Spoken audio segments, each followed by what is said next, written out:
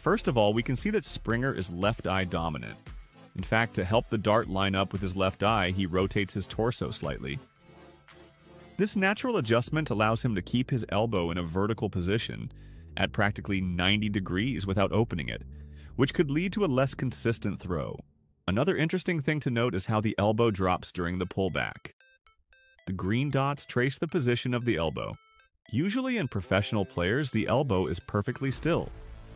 It is unusual to see such a movement, and it is not advisable as it is an extra element to control. However, when the results are as good as in Niko's case, we can say that it is a natural feature of his throw, which he manages easily.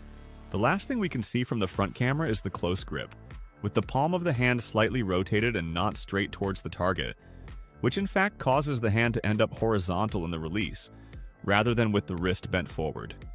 A bit like Phil Taylor used to do.